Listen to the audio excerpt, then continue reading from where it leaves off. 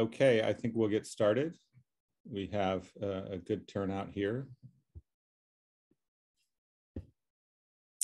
Good evening, everyone. I'm Keith Crumwoody, Dean of the Architecture Division at CCA.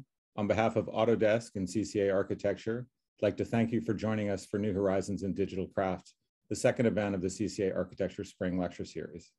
Please note that should you want to, you can enable closed captioning at the bottom of your Zoom window with the live transcript button. And if your mic is not muted, if you could mute it now, I'd appreciate it. At CCA, we understand land acknowledgement as a transformative act meant to confront our place on native lands and to build mindfulness of our present participation in colonial legacies. CCA campuses are located in Huichin and Yelamu, also known as Oakland and San Francisco, respectively, on the unceded territories of Chochenyo and Ramaytush Ohlone peoples, who have continuously lived upon this land since time immemorial. We recognize the historic discrimination and violence inflicted upon Indigenous peoples in California and the Americas, and the deliberate and systematic destruction of their communities and culture. CCA honors Indigenous peoples, past, present, and future, here and around the world, and we wish to pay respect to local elders, including those of the lands from which you're joining us virtually today. As I said before, we're gathered at Autodesk San Francisco Technology Center on Pier 9 for tonight's event, New Horizons in Digital Craft. I'd like to thank everyone here for hosting us and for making the event possible, especially Gabby Patton. Tonight's event marks an important milestone in the academic alliance launched last year between CCA Architecture and Autodesk Technology Centers, as we welcome Ruxandra Chiujdea and Guro Tyse from the Center for Information Technology and Architecture in Copenhagen to San Francisco as the inaugural Academic Alliance Researchers in Residence. During their time at CCA, Ruxandra and Guro will be working here at the Technology Center and sharing their work and leading a seminar and workshop with students in the Architecture Division at CCA alongside some of our faculty. I'd like to thank Margaret Ikeda and Nagar Kalantar of our faculty for initiating the conversation that started the Alliance and for keeping it moving these past 2 years.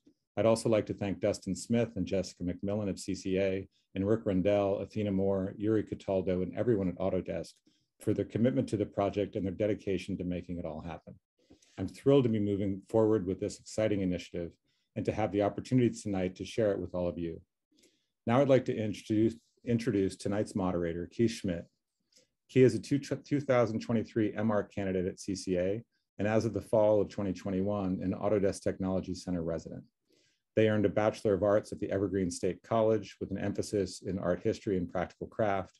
And before coming to CCA, they worked as a steel fabricator for several years and are currently a designer fabricator for SF-based firm Future Forms. It's all yours, Keith. Hi, thanks everybody. I just wanted to share some of the work that I've been doing here at Autodesk. Can you see my screen? Not yet.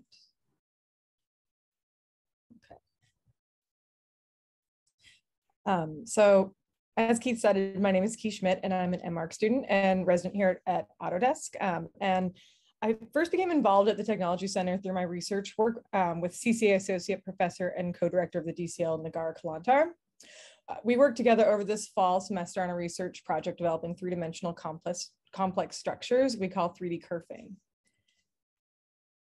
In two-dimensional space, kerfing is the process of cutting deliberately to create flexibility within rigid material. Our research engaged with the generating of three-dimensional structures that perform multi-directional flexibility made from rigid materials. These complex structures are 3D printed flat and then transform into flexible 3D forms. We are interested in how the geometry can be controlled to create desired flexibility and rigidity on demand, rather than manipulating the material itself. By working explicitly with the geometry, architects and designers can transform and engage with materials in a hand-to-hand or mesoscale rather than at a molecular level, that of material scientists. Our next steps in research are to generate flat digitally fabricated specimens which lock in desired three-dimensional forms. And I'd personally like to thank Autodesk and CCA for giving me the opportunity to engage so directly with digital craft. And I'm looking forward to the presentations and the discussions later. So first off, we have Jason Kelly Johnson, who is a tenured associate professor at California College of the Arts in San Francisco, and he teaches in the architecture program and is co-director of CCA's Digital Craft Lab, along with Nagar Kalantar. Jason is founding design partner of Future Forms, an award-winning experimental design and research office based in San Francisco, California. Take it away. Great, thank you, Key. And it's fascinating to see your research at Autodesk. And I also want to thank Autodesk and thank CCA and thank everyone who has put this together. And of course, our visitors from CITA, who we'll hear from very shortly. Everyone sort of, it seems like, has overcome all of the odds to converge and to make this exciting event happen. So yeah, my name is Jason Kelly Johnson. I'm the co-founder and co-director of the CCA Digital Craft Lab. And I'll go ahead and share my screen. And as was mentioned, I'm also the design principal and co-founder of Future Forms. And I'm not really going to focus on that work tonight. I'll really just focus on the work of the Digital Craft Lab really in the last 9 or 10 years. And just trust me and rest assured that the work of the lab for sure has fed into my practice at Future Forms in lots of ways. So as a way of an introduction, the Digital Craft Lab was founded roughly 10 years ago by Andrew Cudless and myself as a place to begin to bring sort of research projects into the school. CCA, started as an art and design school, is now firmly a kind of architectural environment, and we've all been trying to understand how we might move from an R1 research environment. Myself and my partner Natalie and also Andrew Cudless also came from R1 research institutes to come to CCA. So in a way, this was a way to not reproduce at all what was happening at an R1 institutional, but to maybe blend some ideas. So advanced computation, but also some of the experimentation and playfulness that comes with being in an art and design environment in the city of San Francisco. Lots of different things that I'll talk about. We have lots of events and lots of partnerships and lots of things happening. We also have this totally awesome MAAD program that is a 1-year advanced architecture master's degree. We also have a design concentration in digital craft for our BArch students and our MArch students. These are the topics that we're sort of getting into. And so it's a pretty exciting place. The sort of core sort of leadership currently as myself as co-director with Nagar Kalantar, who happens to be on sabbatical right now. And she's also very much involved with the Autodesk Pier 9 and all of the activities that have been kind of happening here. And Adam Marcus as a research lead who crosses over between several labs, but generally has been at the core of the research. The work of Nagar, I think, as Key alluded to, I think is really profoundly, well, it's incredibly interesting, and I'm loving that that the work of Nagar is pushing the boundaries and pushing the lab to begin to think about new materials and new protocols. And she's very much interested in 3D printing as a means to explore new form finding, new manufacturing kind of processes. These are just a snippet of some of the slides. She's also been working with Autodesk and the Technology Center over the years to produce some really incredible work. If she wasn't on sabbatical, she would be here co-presenting. Adam Marcus, and you'll see more of this work tonight, has also, I think, really pushed the boundaries of digital craft over the years in his collaborations with various people in the San Francisco Bay Area and nationally, especially with this Buoyant Ecologies project, which is a float lab just off of Oakland. You can see San Francisco in the distance, working with partners like Chrysler and others to bring all of this digital craft and test it in the environment and have a kind of ecological sort of ethos that's really underlying the work. So it's been really fascinating. And some of Adam's most recent work in his ecological tectonics work is looking at 3D printing clay vessels for I think habitats for birds and other seaside habitats, and using clay printing in the Digital Craft Lab. The Digital Craft Lab does a lot of different things, and over the years, it really did start as a kind of testing ground. I don't think Andrew and I really knew what this was going to turn out to be. We would hold really large workshop events, invite a lot of different people in. People would fly from all over the country to do these things. This is the nave at CCA, which is this sort of magical space to kind of mix it up. And we do a lot of stuff in public. We bring professionals in from all over the world to work with us, work with our students, and to make the work kind of public. And this is a typical event. It's very different than other schools where you might go to a final review in an architecture school or an art school where it's all kind of cloistered up in a private room and it just seems like it's a club or something. CCA is the opposite. It's an open environment. You could literally walk in off the street if you're vaccinated, I suppose, and attend these events, comment on them, talk to the students, talk to the assembled experts. It's a very unique environment, also in a very unique building that supports that kind of work.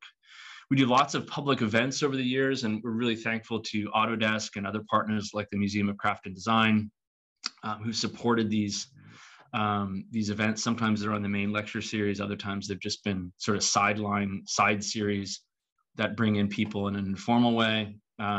We've hosted a number of these over the years that have been really exciting. This weekend, on Saturday, we're hosting another workshop on metal skins with our partners, Ruxandra and Guro from CITA, called Metal Skins, Non-Standard Fabrication Methods for Curved Surfaces. They'll talk about that research tonight, but it's just so exciting to have them as our first public workshop or event in the last 2 years during COVID. So it's exciting that we're doing this at CCA on Saturday, fully masked, of course, but and safely as possible. But for us, it's exciting to sort of open things back up. The Digital Craft Lab has always been about experimentation, experimental software, hardware, and material workflows. We really kind of link it up. I love this image taken in the Digital Craft Lab of these various activities kind of coming together. So you can see a laptop running code and experimenting in 3D modeling and programming environments. You can see a Delta bot made by the students. So all of the students are in this period were making their own machines, and also they were creating their own clay pastes to do 3D printing. This is 6 years ago, up in the lab. So you can kind of see the craziness of that environment. One of the underlying things that I think, that we really try and get the students to embrace failure. And it's pretty uncommon, let's say, in someone's training that you would give high fives to somebody, one of your students, say, when things explode or fail, or 3D prints burp all over the floor, or things do really, unexpected things. But we really embrace failure, and the idea of an unknown outcome is really at the core of that. We'd like to shift conversations from conversations that are about efficiency or precision to ideas about exploration and iteration. There isn't necessarily a right or wrong way to do things. You can see various students all in our one-year MAD program here, experimenting with basically making 3D printers themselves, and also then experimenting with new ways that we could use 3D printing to sort of upend the way that they're currently being used. The idea is to also expand the material palette to look at, ecologically sound materials, things that are biodegradable, of course, and we look at the full lifespan. And so you can see students here actually 3D printing, making configurations out of rice and other things to try and understand what the ideas are, sort of behind them. We also embrace this idea of fast, cheap, and out of control. These are large-scale concrete prints. This is from about 7 years ago.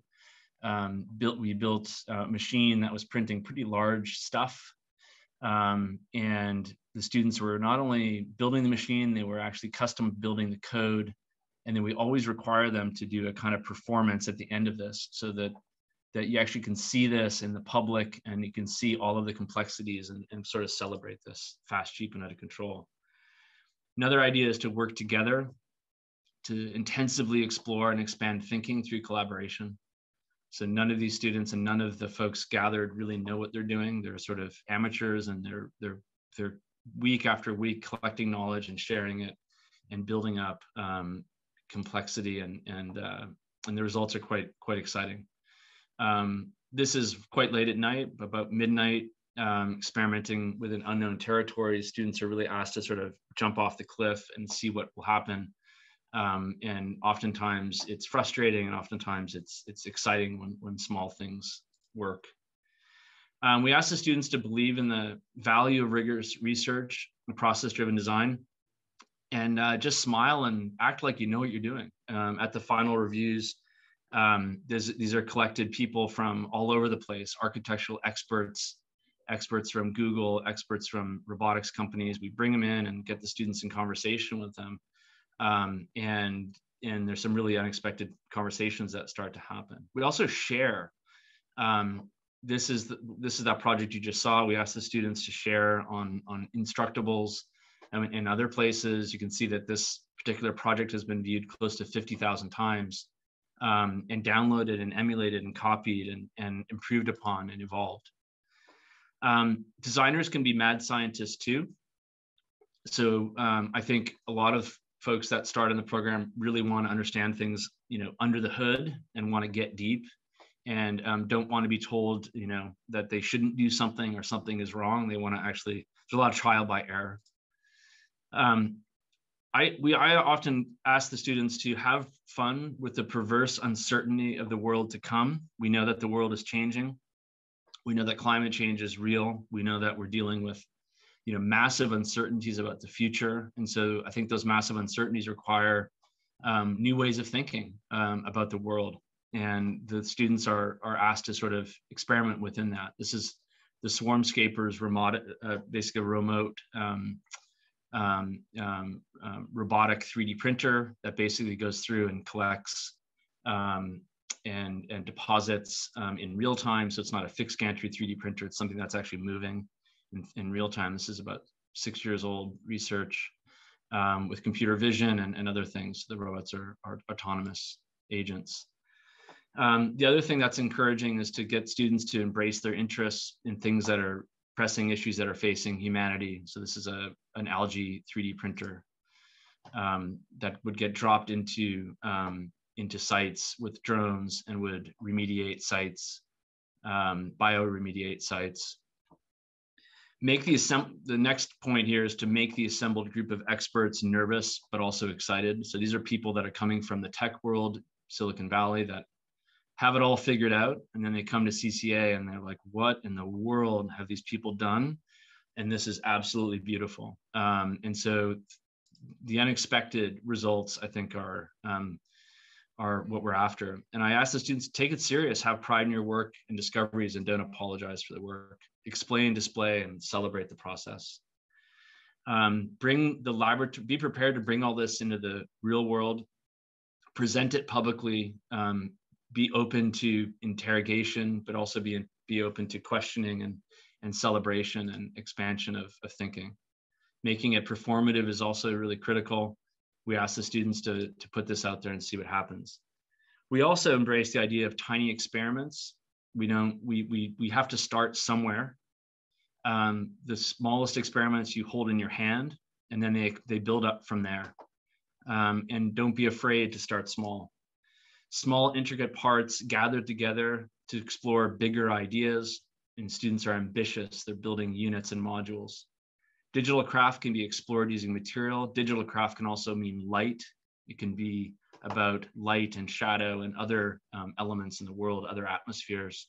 These are 3D prints from a $150 3D printer, by the way. This is not an expensive system. It is really just the work goes into the coding and the software side of it. And these prints are all less than 10-minute prints that collect together. Put it out in the world, put it in the public, in the sun and the wind, and study your work. Let it get blown over. Let a little kid run underneath it, and try and understand how the work will have an impact on the environment. Blurring the distinctions between the digital and the physical becomes really important, and I think it's a possibility that those distinctions will certainly be gone in the very near future. So a lot of us is actually projecting these ideas on the environment. These are experiments with using digital projectors. We've been working in the Digital Craft Lab to bring some of these ideas out into the physical world. Here we are projecting onto objects.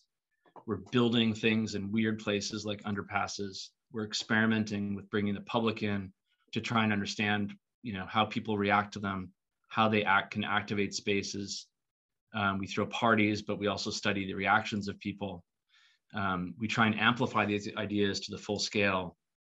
The Digital Craft Lab right now, after a 2-year hiatus, we are actively experimenting with 6-axis industrial robots and trying to understand how to use them in creative ways.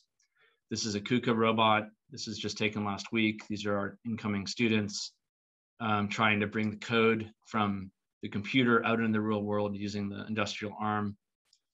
And then this is a really beautiful moment where Winky's praying that it's going to be incredible, and of course it is, and she's very proud of the drawing.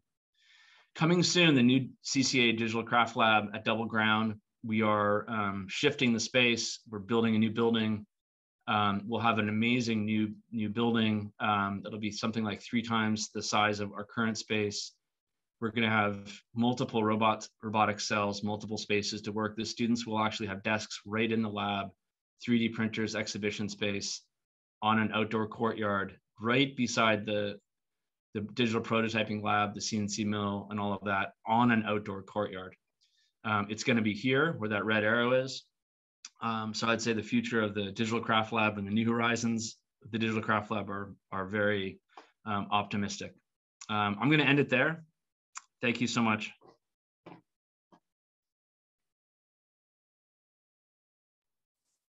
Thanks, Jason. So next up, we have Angie Foss, who is an innovative development manager for the Autodesk Technology Centers and is based in San Francisco. Angie has a background in computer engineering and began her career as a video game developer. She then went on to work in higher education for over 15 years. She now continues her work supporting innovation across industries. Thanks, Key. Can you guys hear me okay?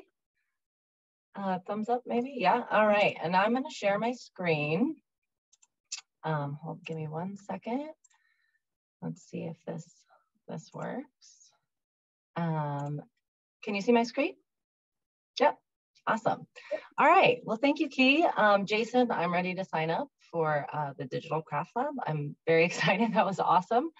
The students must be so lucky and so happy to be in that space. I'm excited to share as well another cool space and another cool program. I'm going to share today an overview about the Autodesk Technology Centers. To start, I thought I would just ground us all in who is Autodesk? Who are we? What do we do? Just in case you haven't heard of us. But Autodesk is a software company. We work across a very cool set of industries. So from architecture, engineering, construction, to design and manufacturing, as well as media and entertainment. Pretty cool. I would encourage you all to check out the suite of software that we provide. And you may have used some of our tools before and not known it. We're based here and our headquarters are here in California in San Rafael. We have about 12,000 employees globally. And I'll share these slides. I've included a couple things like our corporate fact sheet, as well as a TechCrunch article that kind of highlights the industries we support and some of our customers' projects and work.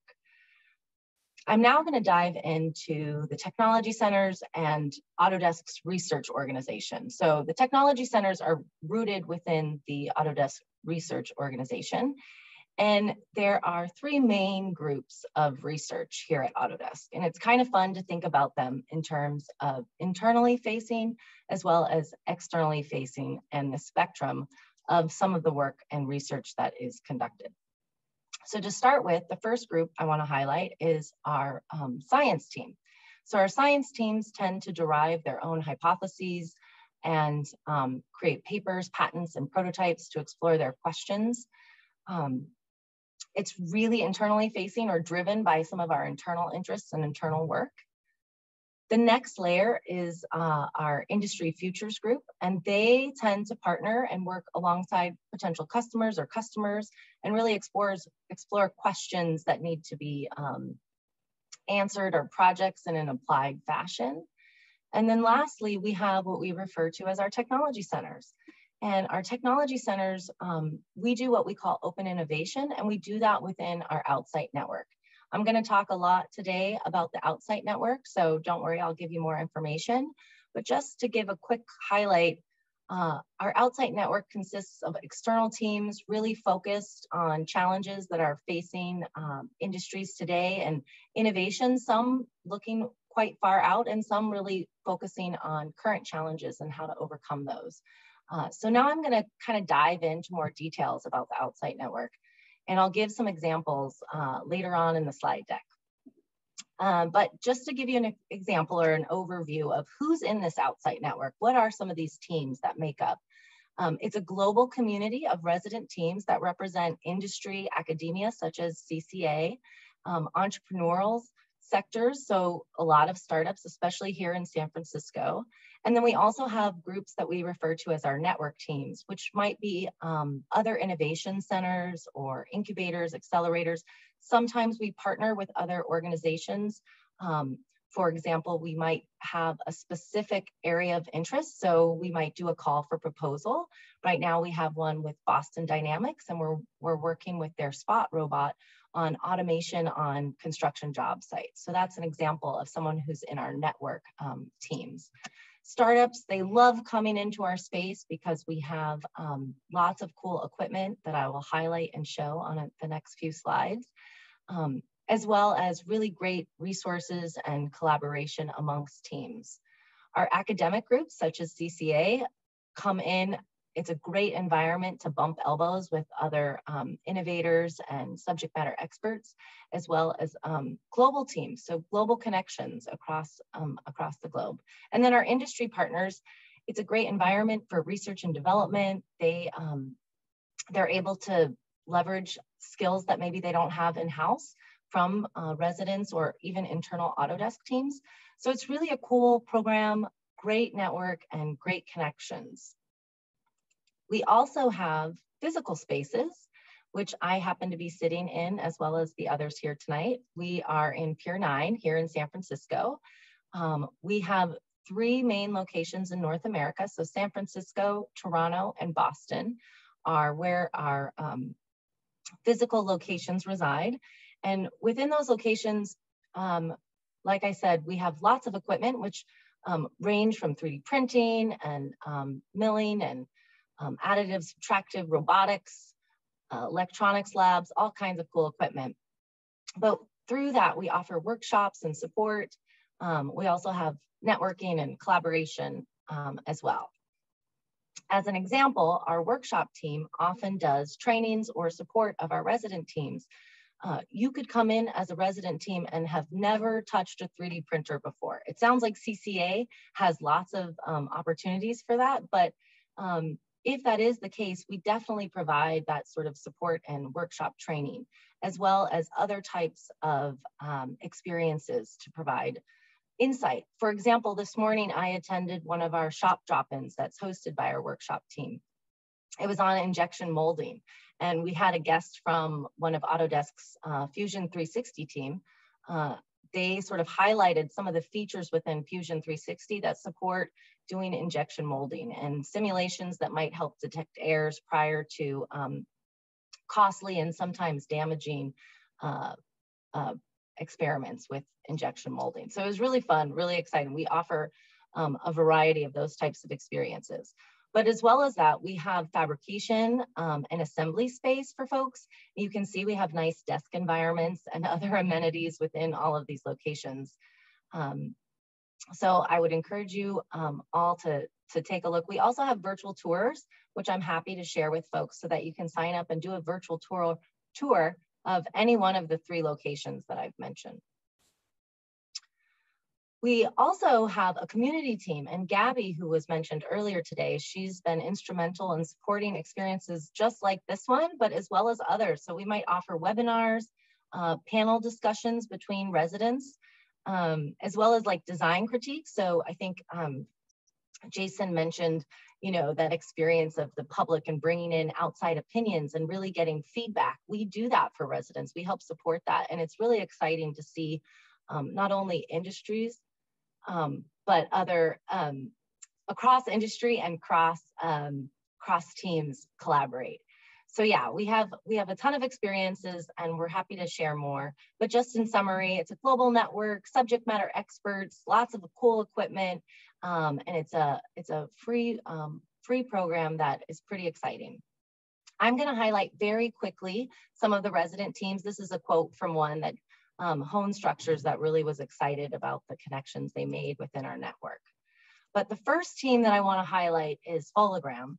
Hologram is based in Melbourne. They are an augmented reality solution provider working specifically in construction. And as you can see here, they are using the HoloLens for trades workers to see design plans, or in this case, design plans to help assemble things on the job site and really support increasing skill and increasing time of completion and reducing cost. So pretty cool technology that they've actually had the privilege of applying and working with some of our other resident teams to try the technology out on real job sites. Pretty exciting. I've included in the slides some fact sheets. So when I send this out, you all can come back and learn more about each of the residents that I'm showcasing. Apis Core is another one that sounds like it's pretty interesting and related to some of the work going on at CCA, but they're based in Boston, Massachusetts, and they develop solutions for additive manufacturing and construction. And as you can see here, they have some 3D printing concrete complex geometry without any formwork or support material. As part of their residency with us, they were able to connect with other subject matter experts and really develop a full-scale functional prototype of their movable site-based concrete printing system. And they were able to make some connections with other resident teams to overcome some of the challenges they were facing with building codes in the United States. Pretty cool team, pretty cool concept. And then lastly, I thought I would highlight our relationship with the California College of the Arts. So as was mentioned, we have an academic alliance together, and it's very exciting for us. It builds upon the advanced design research that was highlighted just now by Jason with the Digital Craft Lab, as well as the Architecture Ecologies Lab. So I'm happy to share more, but I know we're tight on time, so I want to pass it back to Key, and I'm happy to include my email, and we can talk more if anybody else is interested in the technology centers. How'd I do on time? Thank you. Perfect. Thank you. Good. Yeah, thanks, Angie. It's really great to hear all of the different projects going on here. So next we have our more like keynote speakers, Guro, Tyse, and Ruxandra Chiujdea. Oh my gosh, I'm sorry. Just say your name for us, your last name for us.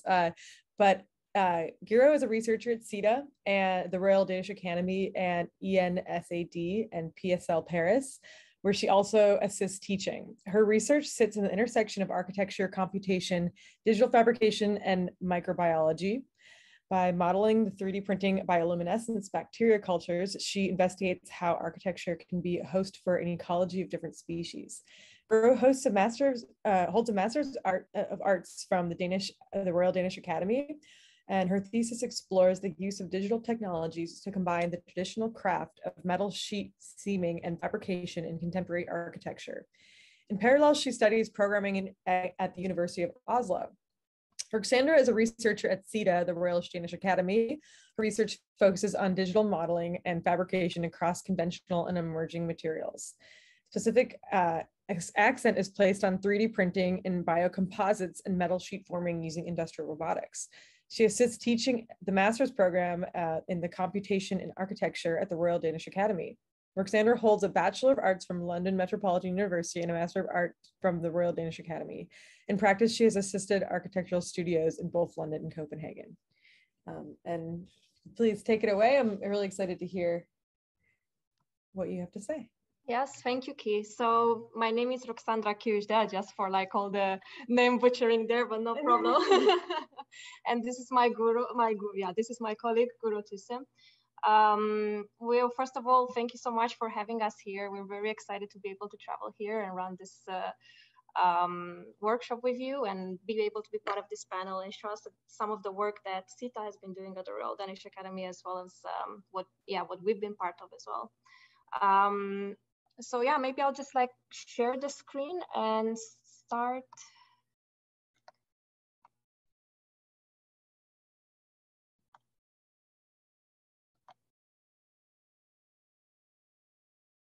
Okay, so can you guys see the screen?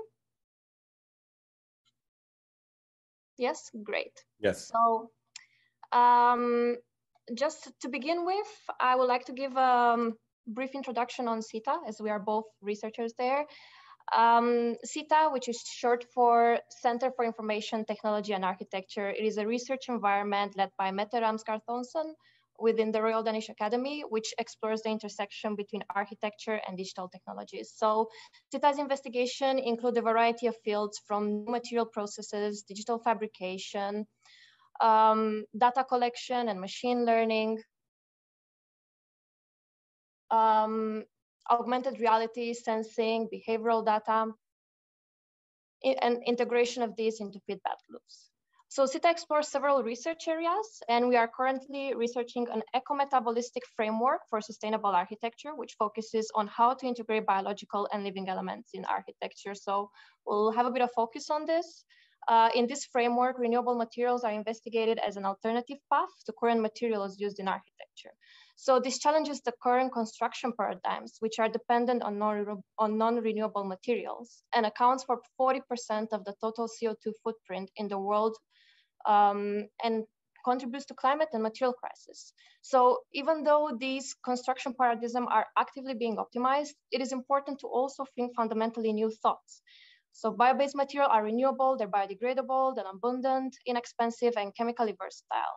We are working in these frameworks with 3 themes. One of them is the harvested, which focuses on wood that already has a deep past of crafts. Another one is the composed. So here we're talking about biopolymers, in which you can basically compose the material, and then you can tune it to achieve different performances. And then the living. So here is the sphere of biodesign, and we're going to talk about bioluminescent bacteria and idea of working with biotechnology. Okay, so for the first part, which is the harvested, this is the project Royal Lamp, which uses digital technologies to link across the value chain from forest to timber. And here the goal is to increase the amount of used timber, maximize its material potential, while also exploring new expressions for design and engineering. So using in construction is an obvious first step towards reducing the carbon footprint of buildings, but in the industrial logics of timber production, up to 70% of the input forest materials to buildings is lost because it is declared too low quality or cut or milled away in the process. So Roland proposes a workflow where the first step is to acquire data from the tree through CT scanning, and then use this to construct a 3-dimensional representation of the tree and locally rate the material properties of the timber. then going into the design model of the glue laminated timber beam, and then match local beam requirements with the found timber qualities in the tree. So this workflow could in the future connect living trees in the forest to design of hyper-optimized material use, and actually producing something of high quality from also lower quality wood. So on the next theme, the compose. So here I mentioned that I'll be talking about biopolymers. There's a project Predicting Response. It's an ongoing research project at CITA that I've been part of, and it's in collaboration with the Department of Chemical Engineers at the Danish Technical University and machine learning experts from University of Reading.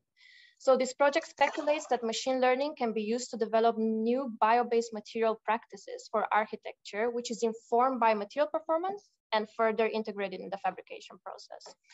Biomaterials are biopolymers, which are regenerative and biodegradable, but they also challenge us as they have an unpredictable behavior, as I'll show, and have a smaller lifespan. As a fabrication method, we are interested in 3D printing. So this is our setup here. It's an industrial robotic arm with an extruder through which a slurry-based material is pushed through either with the help of a pump or air pressure. So our material is an in-house recipe developed and then fine-tuned by chemical engineers at DTU. And again, it's an ongoing research on grading the material, but it's composed of solvent medium, which is water, and it's the highest percentage, so that's like 72%. Biopolymer, xanthangum, which basically binds all the components together. Plasticizer, glycerol, the structural fibers, which is the cellulose. In our case, we're using paper flock from recycled newspapers, and wood flour, which is a filler.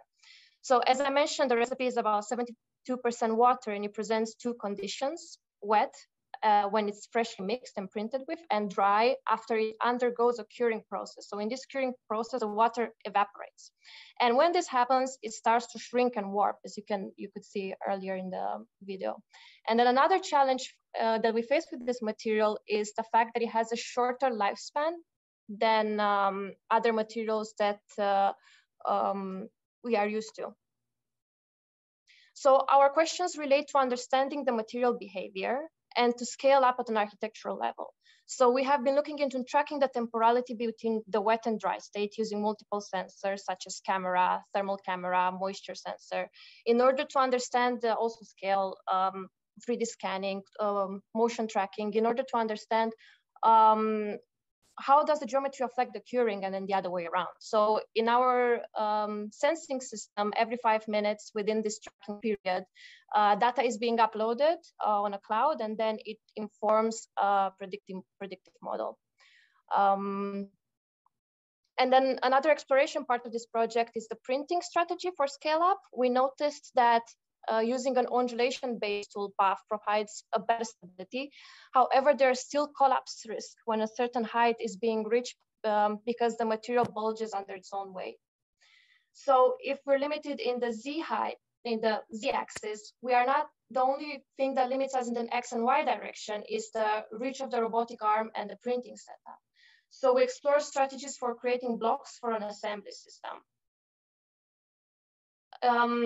In this case, we ask ourselves, how does a assembled system with a biomaterial blocks look like, considering also that they change behavior, and how they can be designed across multiple scale, from a demonstrator scale to a printing toolpath scale to a material scale, and how can the joints could be incorporated in the design language of the printing toolpath. We also try different fibers as well, since this material, you can fine tune the recipe in a way that gives you different performances.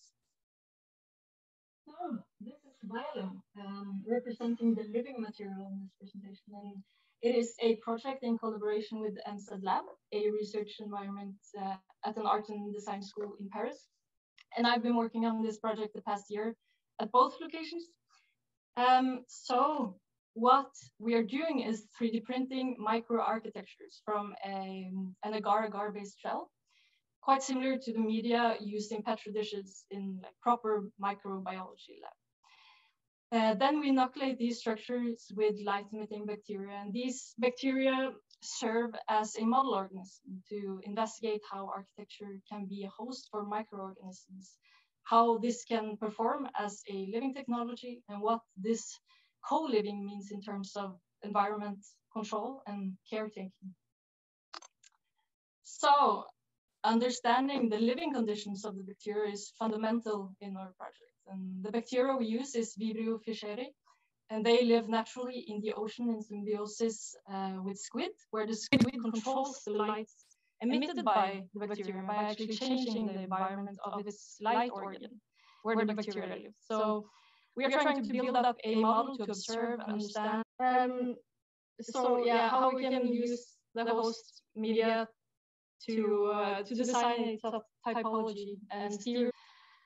So we are using 3D printing to investigate how typology and surface treatment can drive the light cycles and therefore the light performance of the bacteria.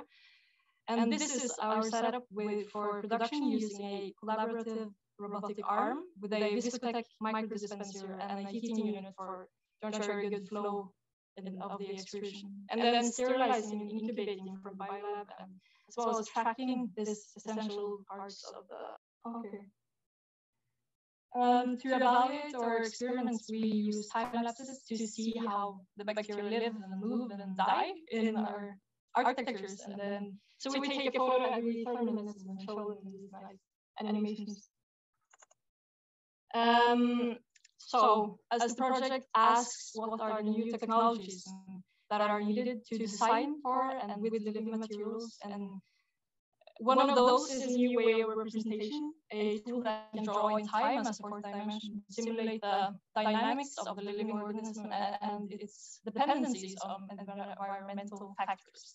And this is the top view of a simulation we made to predict the life of bacteria in a 3D structure over time. So the left one is the actual results from photos, and the right one is the simulation. So this simulation will enable us to explore and sketch designs without going through the whole process of fabrication and bacterial innovation to evaluate the designs.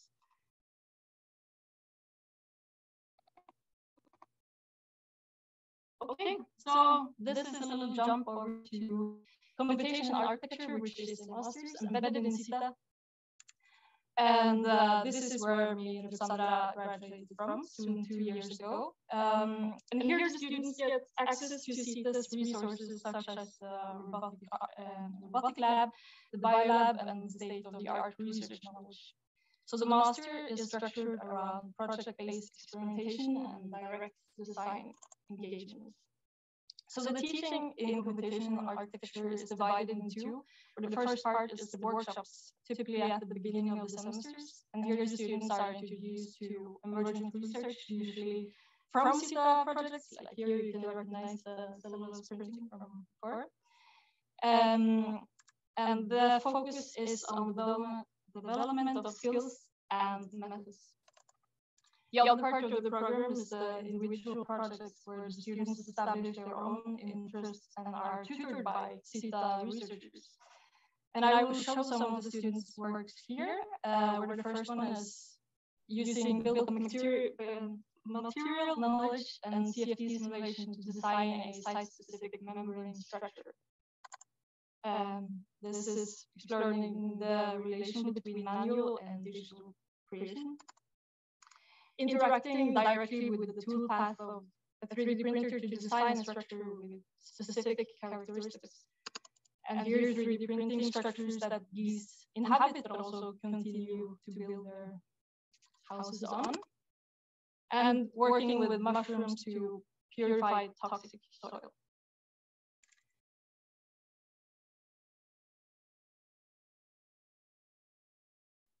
Oh, Guro, I muted you by accident. You should unmute. Okay.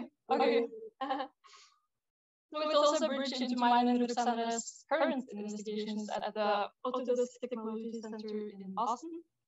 My thesis was centered around the connection I came up with for curved metal sheets, what I call the modulated seam. And, oh no. Okay. So the technique takes departure in the traditional standing seam, commonly seen in copper roofing all over Copenhagen. And what I love about this technique is its simplicity, using the inherent properties of the metal to connect. It can be used for complex surfaces as well, but because it is labor intensive, it is not really relevant in complexly shaped modern architecture. So this is my adaptation of the standing seam, crimping the seam, what I call modulating, shrinks the top, causing the panels to curve, and this gives the connection rigidity and adds structural properties through the tensioning and curving of the sheets, as well as the seam itself becoming a kind of frame for the panels. And in addition to its practicality, the technique produces a strong visual effect through caustics and reflecting its surroundings, becoming an ornament. So I developed a tool to automate the process of modulating these seams. And here the aim is both to rationalize for fabrication, but also to add precision and predictability to be able to design to fabricate. And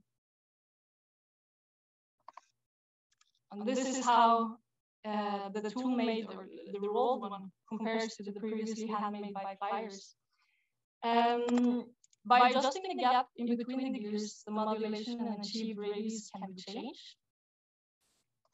So through a lot of physical prototyping, I have been exploring the possibilities and limits of the system, built up an intuition of what it can do. But in order to quantify this knowledge, to put it into a digital design environment and speed up investigations, I made this test where I tried to push the material to its limit to see where it buckles and fails, and then 3D scan the result and compare it with the expected shape. And then analyze this to see where and why it fails. And then use this information to as like design rules for a design proposal. That's something we always ask in CITA to have some kind of architectural proposal. Here the model also contains the information for fabrication, such as the panel cutting files and instructions for the tool. Yeah. So on that note, we are now residents of Autodesk Technology Center in Boston, and we continue to explore our interest on metal sheet fabrication. Our project, called Empower Scrap, will explore design and fabrication methodologies to enable the reuse of scrap metal. So a bit of background on that: while a large percentage of scrap steel is recycled, much is still lost and ends up in landfills. And even when steel is recycled, the energy consumption is very similar to virgin steel. So for this reason, we are looking into how to reuse steel sheets that already had a life. So these are the looks of the materials we want to source, and we are targeting household appliances for now. And we are looking to integrate these aspects of the material, the rust, the dents, the bead rolls, into our workflow. We intend to build a demonstrator, and our methods are the modulated seaming as an assembly method, and robotic incremental sheet forming on the resulted curved surfaces for structural stability and design. So incremental sheet forming is a manipulative freeform process for imparting 3D form onto thin metal sheets. And it moves a simple tool from either one or two sides, causing a highly localized plastic deformation. The CITA, there's been a lot of experiences robotic incremental sheet forming in the past. However, recently, there's opened up an investigation on non-flat sheets, reformed for use, which is a project that I've been part of, and it's the basis for the incremental sheet forming for our research at Autodesk Technology Center. So this project is developed for a case study of looking into oil drums as making urban furniture. And we have a workflow in which we register with this information, and we 3D scan them and integrate them in a digital workflow where geometries are being placed, structural analysis is performed, and initial material conditions are being incorporated in order to get a final geometry. And in terms of fabrication, this is not as simple as forming on flat sheets. So we investigated, for instance, another robot holding because of the buckling. So we investigated the possibility of having another robot with a holder tool to localize the forming of the forming process happening on the other side, or a rig with rigid belts that can be repositioned around the form geometry. So this was the initial prototype from this project, and here, like, several of our strategies can be used, and we're looking forward to take this together further into our project residency at Autodesk Technology Centers. So, yeah, thank you very much. Thank you two so much. And it was maybe just a little bit hard to hear you at some points, but hopefully we can tease out some more of the ideas. Not really sure what happened, but you were heard. But next up, we have just our last presentation, and then we'll move into the panel discussion. So we have Evan Jones and Margaret Ikeda.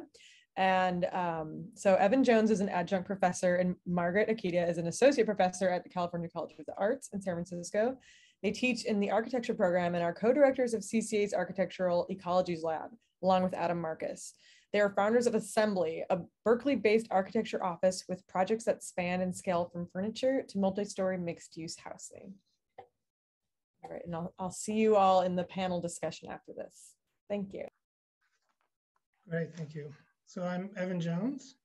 And I'm Margaret. Thanks so much, Key, for your introduction. And thanks, Autodesk, Gabby and Sarah, particularly for helping us to move the venue to Autodesk at Pier 9. It's been, it couldn't have happened without you both. So thanks very much. We're going to do a very brief presentation. We're going to cut short our presentation so we have more time for the panel discussion. But we wanted to give you a brief introduction to the Architecture Ecologies Lab. Can you guys see this? It's not. You guys seeing the screen at all? Yes. You see the screen? The shared screen? Yes. Okay, great. Okay. All right. So you can go to the next slide. Evan and I, as he mentioned, together with Adam Marcus, co-direct the Architecture Ecologies Lab. The lab evolved out of the Boyne Ecologies work, which is a collaborative research platform that synthesizes architectural design, marine ecology, and material innovation to develop new approaches to constructing resilient waterfront structures. This work has ranged from speculative design work in the San Francisco Bay, shown in yellow arrows, and implemented research projects shown in pink. In both cases, the work is informed by an incredible team of collaborators, from cutting-edge fabricators to marine biologists and other specialists in corporations such as Autodesk, who have supported this work over the last 7 years. It began with a simple insight about how floating architecture had the potential to rethink how we can design with and in support of underwater ecology.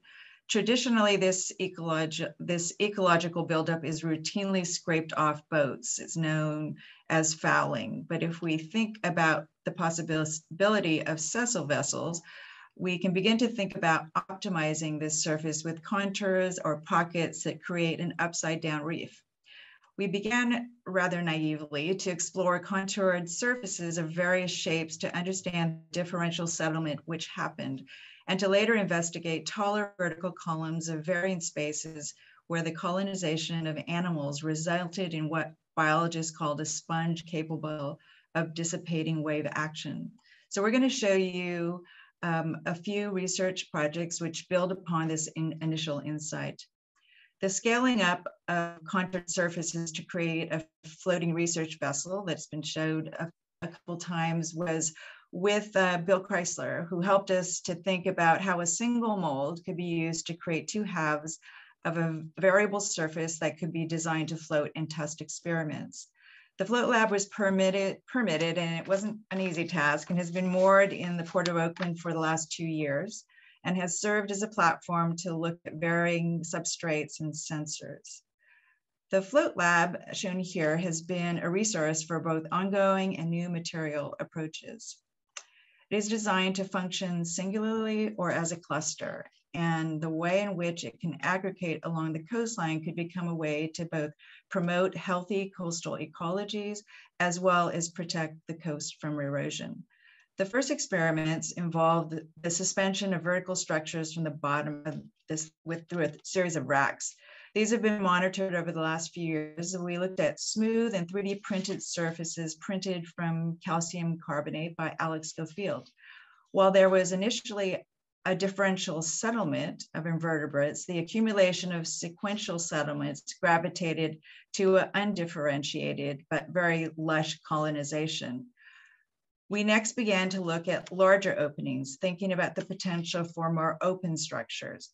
Going back to thinking about how the vertical structures could be rethought, we, rather than using fiberglass or resins, we looked to natural materials, specifically woven structures, as a way of exploring differing shapes. As these shapes become inhabited, what openings would remain to help shelter juvenile fish? So creating a suspended reef with minimal structure. And this work was done through last fall's Constructed Ecologies elective. The students were given dogwood and willow branches, which were used by the native Ohlone for centuries for various traditional baskets and functional objects. The results were varied, and each students were allowed to interpret and freely create different forms. This was the largest and already looks like a very good fish habitat. These were joined twine and, like the float labs, speculatively thought of as an aggregation. 2 months ago, these were deployed and are suspended below the float lab. We'll be going back to look at both the durability of the material and how the geometries conform in the recruitment of invertebrates and the habitat of small juvenile fish. This will begin to inform how we can make the next iteration of strep substrates out of more durable biomaterials. And another exploration that Jason sort of touched on is natural materials that is being explored in Adam Marcus's elective, utilizing clay with a potter bot. And these will become the next experiments to be tested on the float lab. So another project that we just want to share related to habitats has been the culvert reef in the Presidio. And this project fits into a larger restoration work, which is to daylight a creek in the Presidio. And it involved about 10 years of removing hard surfaces and the reintroduction of native plantings through what's the largest watershed in the park. And the creek, this creek discharges into Crissy Marsh, which was expanded under the new tunnel top projects, which buried the 101 freeway. And while this new freeway section was elevated and splayed out to allow light for the new marsh, Mason Street, you see on the right, was unchanged. And they had a 60-foot wide new culvert, which needed to be created to allow for a good flow of water. So we began by using some of our old substrates as just suspended under floating glass buoys within the existing marsh. And while we waited for the culvert to be installed, created a bunch of new prototypes to see if we could recruit oysters within the marsh, because it wasn't clear that there were even oysters at all. But after about 6 to 8 months, we were able to recruit many oysters, some of which grew quite large, and one plate had about 180 oysters. So during the construction, we found out that the project was shifted from a precast, cast-in-place culvert to a poured-in-place. And this allowed us to texture the sides, working within the parameters of the concrete budget. So we worked with the concrete contractor to see what was possible for them to do, and they created mock-ups and with various board and batten textures. And we developed what is kind of essentially a two-layer habitat. On the one on the wall, and the rest with these new plates. These were developed with CCA graduate, Sean Cunningham, who became a resident also at the Tech Center. And we worked together to develop 4 variations of these modular structure surfaces with openings.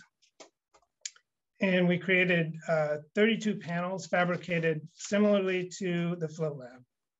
And these were designed to have pockets to allow water to flow into and around the panel. And this is the location of the panels with the new marsh to the left and the existing marsh to the right.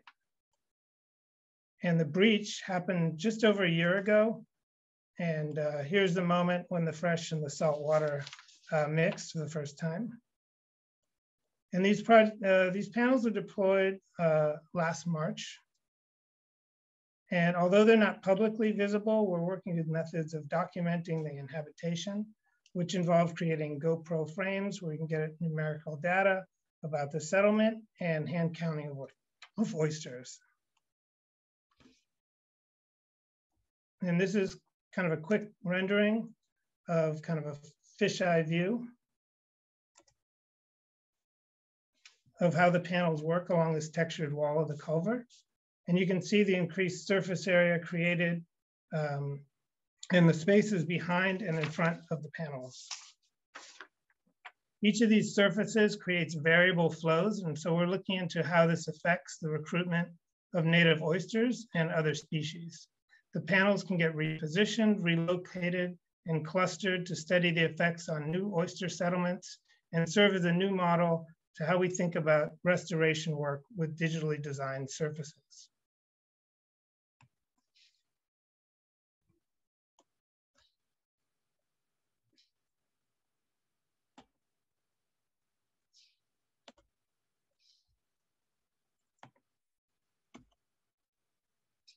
Although the recruitment of oysters may seem a little like a myopic kind of investigation, the culvert can serve as an accessible location to test how we can modify and improve ecological performance on all new infrastructure projects of this type. The San Francisco seawall is scheduled to be replaced. And the risk to the city from storm surges and seismic events has been estimated to be $30 billion. So how can we begin to think about integration of habitats that can benefit both human and the non-human? And that's something that this type of research can help demonstrate. Okay, so I'm going to bring back to Key, and Key is with the panel, and we'll start the panel discussion. And if you have any questions during the panel discussion, just please put it in the chat. Hello. Hello, welcome. Yeah, welcome. We're here now in the arcade of Autodesk all together for our panel discussion. And I just wanted to kind of start off by asking maybe each one of you, how did you kind of get your start and get to where you are today? Big question. Well, I think for me, it started when I was in bachelor's architecture and working in CAD and just thinking all the time like, oh, I want this to be kind of changeable or parametric. And then after my bachelor's, I tried some programming and I really liked the logics of it. And then coming into CITA, I've started to use that logic for interesting projects. And what I think is really cool is that I've sort of learned a method or the skills in CITA that suddenly I could be employed to work with bacteria, even though I've never worked with bacteria before. So that's, yeah. Yeah, I think even same for me in bachelor's, I've followed more like traditional. So it's very much building design, and I was very interested in trying something new, and I wasn't expecting that what digital craft has to offer and generally computational design can be so wide. So I was actually expecting to be just model based, but when I came to computation in architecture, I realized there's so much more to it. And I got very, very interested in materials. And I mean, I had an interest in materials from before, but this time the fact that I can design them in a certain way, create a relationship between the fabrication method, the designer, myself, and the material was very interesting for me. And further exploring like current now biomaterials in CITA projects, it was really interesting to see that I could actually change some ingredients and they get certain performances. I still am trying to figure out what I want to be when I grow up. So I started out as a computer engineering student who wanted to do art. And it wasn't necessarily a pathway that was outlined at the school that I went to. So I also had struggles with like imposter syndrome in engineering.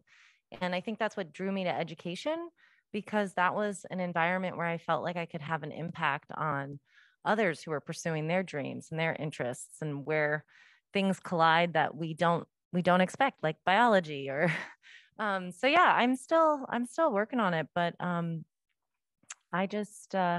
like to connect with lots of people and continue to explore like new technologies. I'm definitely into technology. That I I've gotten pretty clear on.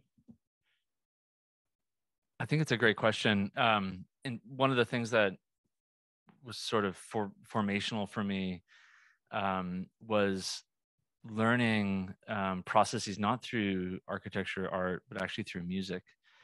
And maybe 15 years ago, getting involved with some folks that were musicians that were making custom musical instruments. This was actually at the University of Virginia, and kind of collaborating with them on with some students on things that I was thinking were architectural models or architectural or spatial things, and then the musicians were performative things. And so just from the very beginning, thinking about the process of kind of customizing tools and beginning to think of things in a performative manner, for me was really the foundation of a lot of the work, and like seeing how architecture could be hackable and could be about performance. And I think to this day that kind of spirit is a part of the lab.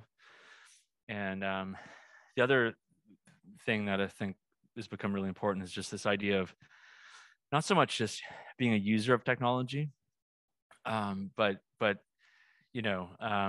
trying to fundamentally think of ourselves as creators within that. And so what part of this process, when you have all these amazing, expensive, fancy machines, do you have agency? And that's why I think there's a lot of allied interest between CITA and CCA, as an example, where you guys do have access to incredible technology, right? But you're using it in kind of really critical ways, and sometimes it's really low tech, and sometimes it's really high tech, and there's this kind of, and sometimes it's like super low tech, right? There is like, it'd be questionable if you call it technology on some level, right?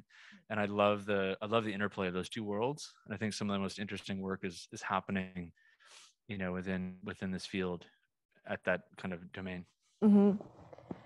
Yeah, I guess that kind of makes me think of like how like work can be informed by both like the technologies and the materials, and kind of you're saying like low tech versus high tech, and kind of like you are dealing with like more molecular and like hand tools, and then also like use found objects.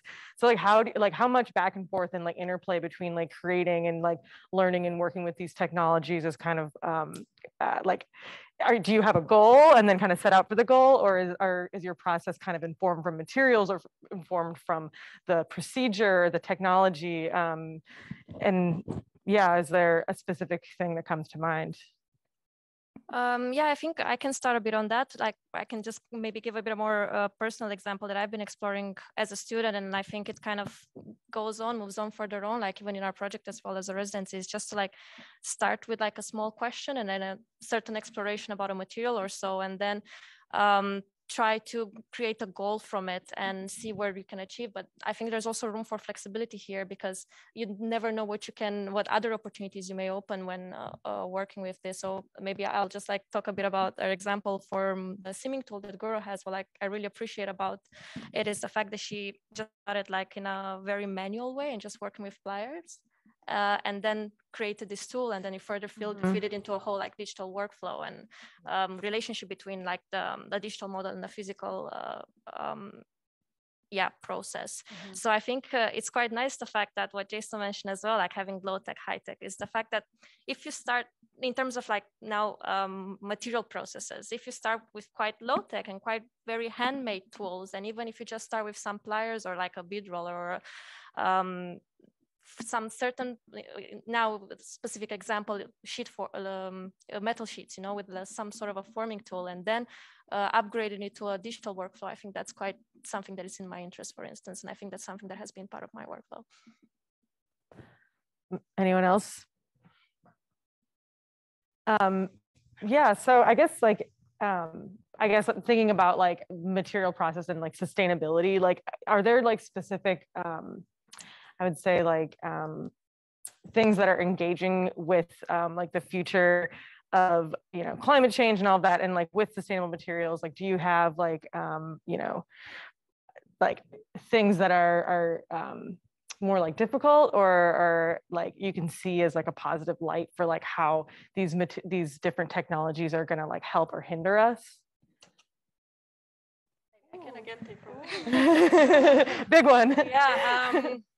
So I guess it's a bit of both. I think the technology can definitely make fabrication of new material easier, but in the same time, new materials provide a lot of new challenges. So for instance, in the realm of biomaterials is that, yeah, we can use 3D printing and tune the recipe and create this relationship between 3D printable material composed of several ingredients that then you can extrude with, or you can mold it, or you can like kind of craft your digital fabrication setup according to the material. So there needs to be a relationship between the two, which I think it can be scaled up as well. So if we're looking again, example of 3D printing, there are now a lot of like 3D printing concrete houses. So from what additive manufacturing was before to where it reached now, it's evolved. And I think there is space and time for this to evolve as well, like introducing composite materials, or maybe even some, I don't know, it's smaller scale, like what's happening in biology labs, you know, like, or a relationship between architecture and biology.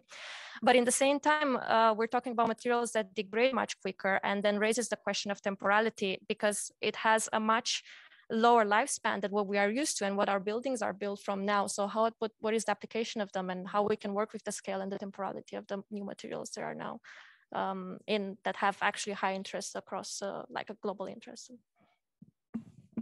I would also say that maybe in the past, technology in the sense of industrialization and standardization has helped a lot in optimizing processes, but it's removed something from a traditional craft. Like for instance, taking this Royal Danish project, where in like thousands of years, you have been looking at a tree and, you know, using the actual material properties to what it is designed to be. And also, you know, you cut different planks of the wood, and then you use the different pieces for different things. And in standardization, like we talked about, it's like too low quality, or it's enough, and everything is the same. And I think bringing technology into this again with the scanning and the digital tools, we can also benefit from these traditional crafts. So taking that back. Mm-hmm. Mm-hmm. I was just going to add that we see quite a few residents who focus on sustainability of materials and design, and how to augment some of these challenges that you are bringing up, like these tensions of new domains that we're exploring, but also the new challenges that come with those. So it's definitely fun to see the research and the work that's going into sustainability. And that's a big focus for Autodesk. And some of our tools even have built-in features to help designers and engineers look at things like material sustainability. Mm-hmm. Yeah, I was going to say, it's really fascinating to see some of the simulation softwares that you guys are using.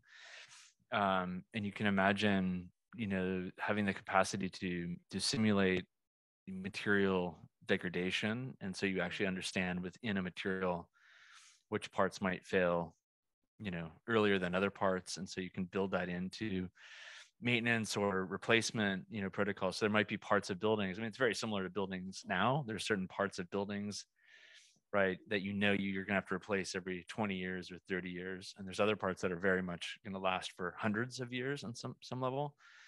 And so it was really intriguing to just see some of the like scanning technologies combined with sensing, combined with simulation. And you guys are trying to figure out that holy grail, that kind of workflow, right? So it's really exciting to see. Yeah, if I can just add something to that, because I think it was quite interesting that you mentioned the fact that this is happening every like 20, 30 years, like we're still looking at the buildings around us. And again, it's like compare with older materials that we've been used to, actually, that already had a long time of being developed and we know how to use them. The maintenance strategies compare with how would new materials be maintained now. Like would them require to be more often, and what would they be? Yeah. Yeah, I mean that's super interesting.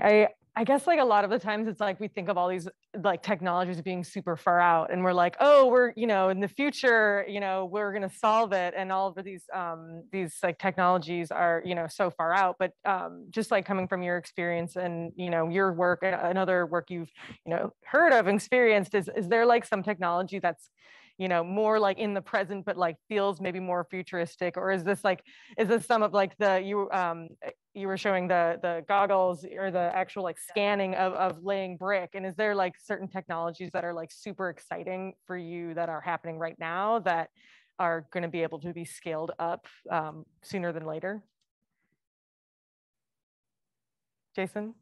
I don't know. Jason, there's a lot happening in medical fields, you know, and maybe there's something positive out of all these people in the labs trying to figure out viruses. And I don't know, I had in my head that, you know, maybe some of this would be channeled towards new materials and new technologies, new methods. I don't know. But, you know, for sure within the biosciences, there's so much happening that you can imagine. Well, you're already seeing it, like some of the stuff that you're showing, but you can really imagine that as a really incredible emerging field, right? Within architecture, landscape architecture. So that for me is really exciting. It's exciting to see that you're trying it, you're doing it, you know, you're involved in it. Get a new career ahead of her. Yeah, I agree. And for I believe that, for instance, for these new materials that we're talking about, biocomposites, for instance, we still have a lot to understand before we maybe print at the same scale, 3D print at the same scale that we're 3D printing with concrete now, you know.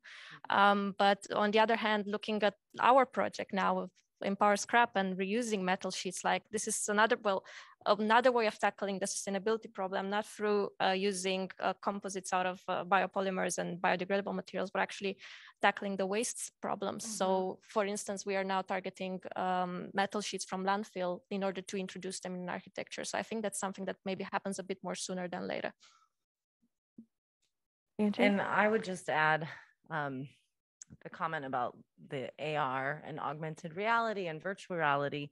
And with my background in gaming, that's where my brain goes, is just so much work in architecture and design is already being done in a three-dimensional virtual environment. And so the jump to a virtual reality is not that big of a jump right now or anymore, even with things like the metaverse and some of the newer technologies that are coming out. But the example that I showed earlier is today, right? Like, how can we augment things that maybe used to be on paper or used to be a much less digital workflow with technologies like XR? And this actually relates really well to a question that we've got from outside, from the chat. So the outside's coming in. So David Rico Gomez would like to ask, how do we reckon with the high barrier of entry to larger digital craft or biodesign project research? How can this work become accessible outside of the lab? Yeah, that is a really good question. That is a really good question that we also been talking about. And I think it really depends on the scale of the material that you use. So for instance, if you use some, like now making a bit of a contrast between BioLoom, that the project that has been what Guro has been working on at CITA, and Predicting Instrument I've been working on, is the fact that we use completely kind of different composites that allowed to either increase in scale or reduce in scale. So this kind of either makes that step larger or bigger. But I think in order to get away from that, in like, for instance, what the recipe that we developed, the predicting response, you really need to, you could scale up with like a larger extruder, larger printer, and then you probably could work with fab labs and try to scale that up. But there are also other problems that need to be understood before that, such as the shrinkage behavior. Like, for instance, if it's wet for too long, it starts to mold. So it can be biooccupied, you know. So there's a lot of like question towards that. Even like us, how do we perceive that? At some point, maybe we have a panel of like a biocomposite material that it's outside, and then it starts to mold and be occupied by living organisms, and that's sitting next to our window. So how can we perceive that? So it's not, I don't think it's necessarily a step beyond technology, but even for us, you know, as people, how do we perceive something that degrades so fast against something that is so stable, like a brick wall? And yeah, I think there's a different step from taking everything from a biology lab, like for instance, working with mycelium or like other like living bacteria, on how there's a lot of investment there as well. If you need to sterilize, if you need to. Yeah, it's actually really tricky with it. That's one of my big questions as well. How do you this microbiology and working in biolabs, the rules are so strict. Mm-hmm. You know, everything has to be sterilized, and the amounts of plastic used, like you can take one drop and then you throw out the plastic syringe part, and it's not very accessible at all. And also, and for good reason, like you should handle bacteria with care. But how do you make this more accessible? But there, I would say that this project actually has taken a lot from the maker movement, and this recipe for the 3D printing started by just Googling like bioplastics or something and finding that, as well as these bacteria. If just I think he's a biologist in Germany who's just has taken them out of the of a fish. He just bought a fish or fished a fish or something, and then he isolated it himself, and now he can buy it for. So I think it's there, but it's also tricky. Yeah, what I can add to that, what I think is interesting is that this is not necessarily when working with bacteria or mycelium, like you don't necessarily need to think about the occupation of people and how it affects people, but other or living organisms around us. So what you're making, where you can design is also kind of habitats for like other organisms, and how we can kind of co-live, I guess, would be a question for the future as well. I was going to say that we had at the Digital Craft Lab at CCA a forum where we had someone named Philip Ross give a talk a few years back, and he's one of the first people 20 years ago working with mycelium and making bricks. So, you know, really groundbreaking work. And what's incredible with that early work of his is that there's a he left a trail of inspiring recipes and research that was sort of open sourced, and you can go to Instructables and all these lots of places and actually find citizen scientist recipes and other things for mycelium. And you can see it now. There's lots of people researching mycelium. There's been several projects built with it. But, you know, in a way, I mean, to the question that was asked, you sort of just jump in, you know, at an entry point, and don't be afraid. You know, you might not have access to UCSF's biolab, you know, right off the bat, you know, but there are sort of lower, you know, tiers that you can just jump into that could really start to, you know, launch a kind of research project, let's say, without like a huge lab to have the, you know, do it safely, you know, all of that stuff, but you know, it is possible. So oh, but definitely, like in CITA, we started with just a pressure cooker and like all kitchen appliances, and then we had to take our fridge and say no food in this fridge. That's where we were, and then we've started to build this biolab, and we learn more and more about this. Yeah. Well, I feel like that actually really ties in with our last question of the night, and this is also from out there, from Lucas Carreño, and this is for Guro and Ruxandra. How did you come up with your research topics, and was it a random realization or a series of different research that led you to where you are today?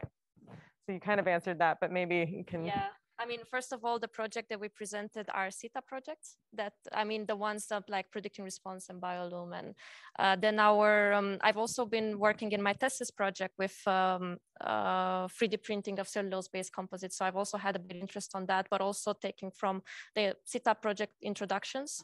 And then for the metal sheets forming, I think we both, like I also did some metal forming in my fourth year, but obviously looking at background and what can be done. And now we have our common interest of bringing our forces together in assembly and forming. And yeah, I guess this like the background had quite an impact on our, I mean, at least my interests at the moment. Yeah, I think for me, what I've slowly been starting to realize is that I love to work with material, and then metal sheets is really accessible to start with because you can cut it with a knife and you can, you know, just fold it around, and then you can, metal is really scalable. So you can say just like, this can be scaled up. And